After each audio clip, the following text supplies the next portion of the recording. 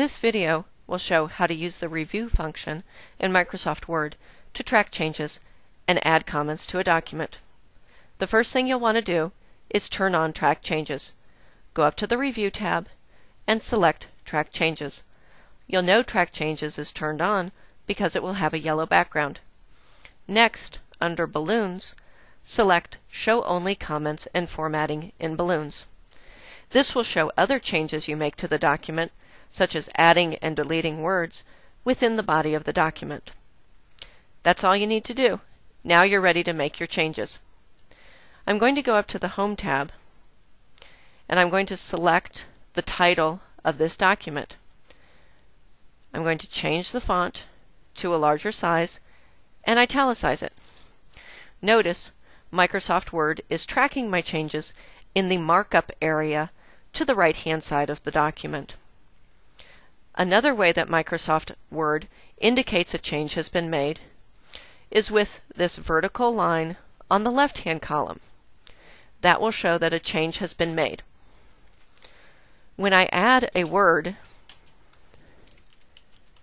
to the document, it's indicated with a different colored font and it's underlined.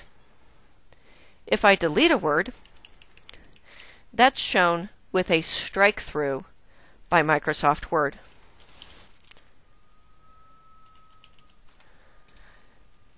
I can also move around sentences or paragraphs, and Microsoft will keep track of that as well.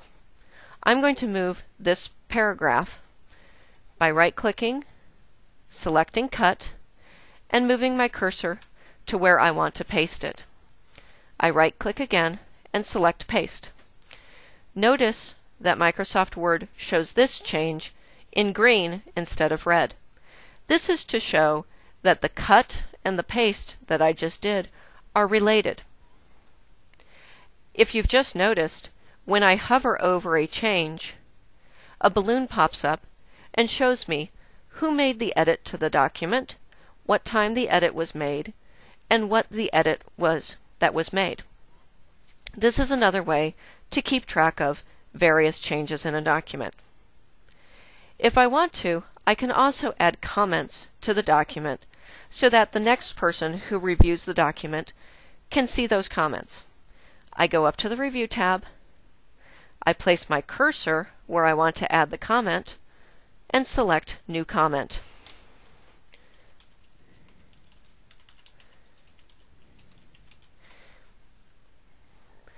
Once I've made all of my changes and my comment, my document is ready to save and to send on to the reviewer.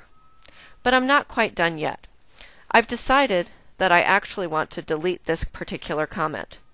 If I want to delete the comment, I go back over to the markup area, select the comment. You'll notice it's also selected because it highlights the area where the comment was added. And under Comments on the Review tab, I select the Delete button. This removes the comment. Now my document's ready to go on to the reviewer. I'll save it and send it on.